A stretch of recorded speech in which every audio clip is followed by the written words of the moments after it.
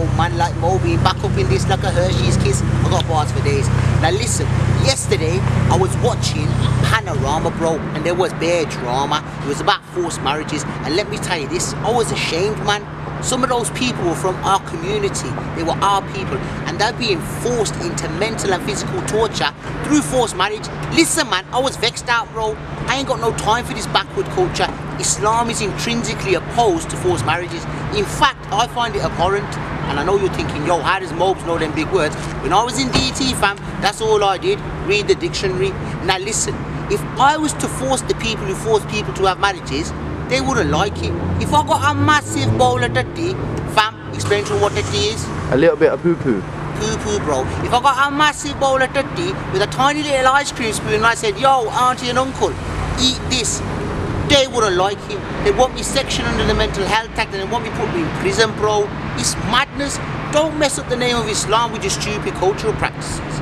But listen, on the left, young ladies out there, if you do fancy getting married, make sure you find the right geezer. Because if you want to bring home Roadman Rashid, who works at Primark and shots off 10 bags of weed, of course your family's going to be vexed with it. Of course they're going to be concerned, bro. They ain't going to say, raw, yeah, bring him home, he's safe.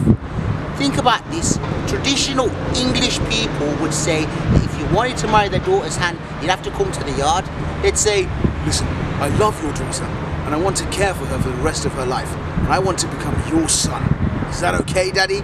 You know what Daddy would say? He'd say, cuss me, bro, of course. Well, not cuss me, he'd say, yeah, in his own way. But you feel what I'm saying? Involve your family, bro. Consult people before you try find them life partners, and do the right thing.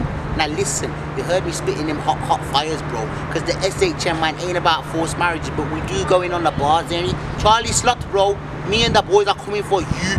Get my fire in the boots ready, man. I'm gonna burn it down, spit hot fire, I ain't a liar. Oh, brap. Gunshots, please, Lumbu. Brap, brap, brap, brap, brap, brap. They were alright, minor. But anyway, listen, Mobeen in the mix. I don't quite know how I've become Packy Dr. Phil, but these things happen, bro. You're gonna see me on road, you're gonna see me around in the it ain't a Lexus or it's a Toyota, proper Asian car. But anyway, it's got the recirculation dump valve, bro. You might think I'm balling. Mobeen ain't balling. I'm sensible, bro. After tax, I earn £12,347.78 a year.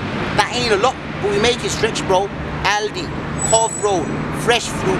We do the business, bro. You gotta be savvy, use your mind. Alright, man, them, y'all them. Peace out. Shout out to the man. Assalamu alaikum. Mobeen signing.